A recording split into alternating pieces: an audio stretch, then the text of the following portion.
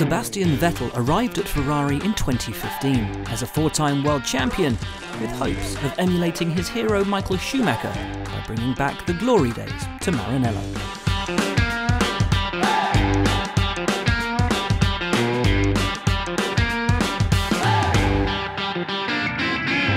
He came incredibly close, second to Mercedes' Lewis Hamilton in both 2017 and 2018.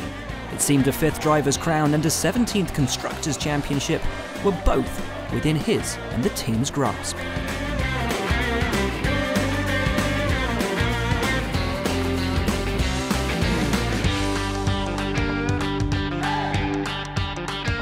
However, despite having the quickest car on occasion, a number of tactical mistakes and driver errors repeatedly stifled their challenge, and the arrival of a young superstar teammate in Charles Leclerc for 2019 saw Vettel's #1 status take a hit.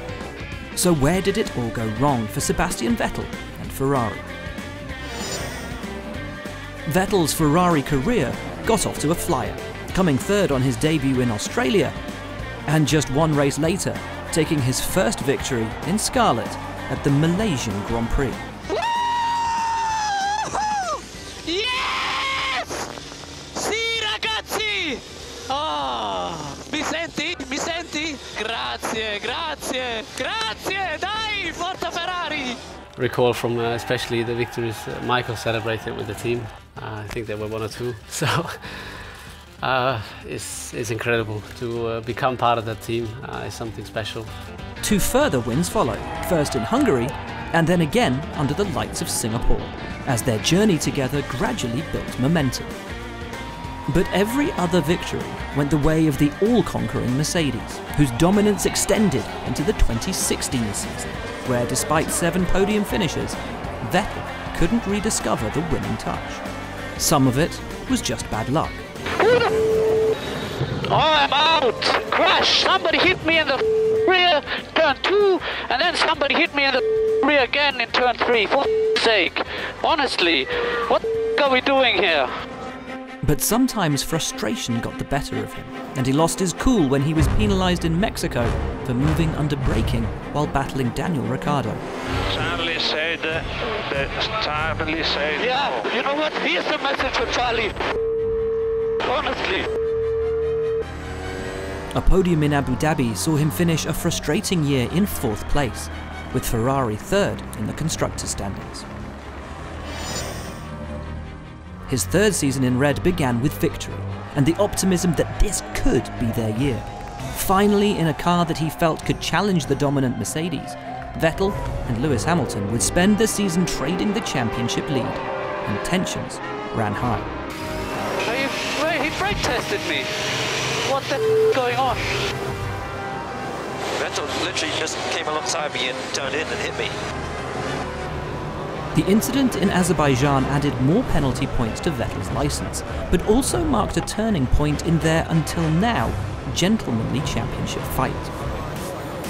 He won in Hungary to retain the lead going into the summer break, but from there, things began to unravel. Verstappen gets an excellent start. Sebastian Vettel will need to cover him off. Kimi Räikkönen on the inside, and he's crashed with Verstappen. He's hit Vettel as well. He is off. Sebastian Vettel has lost his front wing. Lewis Hamilton does it. 4-time world champion. Vettel's eventual P4 in Mexico meant he could no longer catch Hamilton for the championship, but he finished the season a strong second, with victory in Brazil and a podium in Abu Dhabi. He and Ferrari were close, but not close enough. The first race of 2018 renewed their hope, Vettel winning back-to-back in Australia and Bahrain. Surely this was their time. Running P2 in Azerbaijan following a safety car restart, Vettel threw everything into a pass on Valtteri Bottas for the lead. But a huge lockup cost him several places, and after Bottas's late puncture, what would have been an almost certain victory.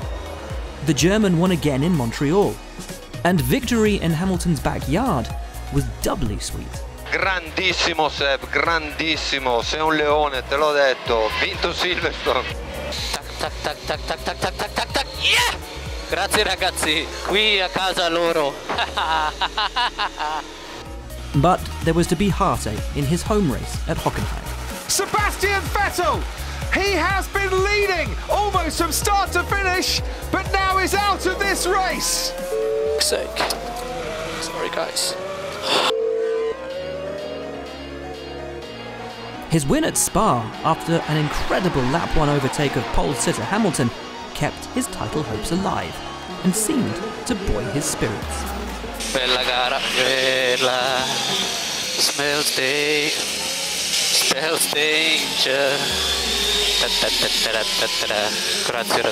Grazie. Thank you. But the Britain's subsequent run of 4 consecutive Grand Prix victories put Vettel in a spin. They touch Martin Hamilton and Vettel has been spun round! Quite frankly, as through and spun goes Sebastian Vettel and Max Verstappen, and Sebastian Vettel has come off worse. Sebastian Vettel has now been spun 180 degrees. He was runner-up again, and the resurgent Mercedes proved too strong. And for all Vettel's early season promise, a 5th driver's crown seemed just a little bit further away. 2019 brought a fresh challenge in the shape of 21-year-old Charles Leclerc, who'd excelled in his first Formula One season with Sauber and had been awarded a Ferrari seat in place of the departing Kimi Raikkonen. And these were testing times, as there was to be no early momentum. Mercedes was supreme in the early rounds, and Vettel was under pressure from all sides. 9 years Vettel's junior, it was Leclerc that was in a position to win in Bahrain, until engine trouble robbed him of victory. Then in Canada, Vettel was back where he belonged, leading a Grand Prix, but defending under extreme pressure from Hamilton. He lost the back end, took to the grass and cut the chicane, but on rejoining, squeezed the Briton towards the wall and received a penalty. The race was Hamilton's, but an exasperated Vettel made his feelings known. He made a bigger mistake at Silverstone. Oh no! Sebastian Vettel's gone into Max Verstappen! And under braking, he just couldn't slow down! And another while running strongly at Ferrari's home race at Monza. Oh, there's Sebastian Vettel! And he spun! and he's coming onto the track just as Lance Stroll goes past him as well! He was now a lowly 5th in the driver's standings, having been outscored, outpoled and outdriven by his younger colleague. The pressure was building. Vettel was reinvigorated by victory in Singapore. And though he'd inherited the win from a beneficial strategy compared to Leclerc, the Vettel of old seemed to be back. And it's lights out and away we go. And they were held for quite a long time, and Sebastian Vettel got a really good start. He was ruthless in Russia. With Leclerc on pole and Vettel directly behind in P3, it was agreed that Monegasque driver would tow his teammate off the line, allowing him to slingshot into the lead and thereby block Hamilton's charge from P2. It worked, but Vettel's momentum carried him into the lead and he was in no mood to hand the place back. And let Charles by. His race, though, was cut short by engine failure, and his radio message couldn't hide his yearning for his glory days at Red Bull. Bring back V12. And then Brazil, and the tension with his teammate finally came to a head. Leclerc made it very tough earlier. And for the he's got a puncture. They made contact, and Charles Leclerc's got a puncture caused by contact with his teammate Sebastian Vettel. And Vettel's got problems too. Ferrari's championship ended on a down note, and Vettel finished the season P5 in the Drivers' Championship, beaten by his young teammate and Red Bull's Max Verstappen. Entering the final year of his contract at Maranello, and with Leclerc signing an extension keeping him there until 2024, Vettel was no longer Ferrari's #1 driver. And with pre-season testing in 2020 suggesting Ferrari were again lagging behind Mercedes, Vettel's momentum was a long way from when he'd joined. The COVID-19 outbreak and subsequent suspension of racing means we didn't get to see Vettel race the 2020 Ferrari before the shock joint announcement of May the 12th.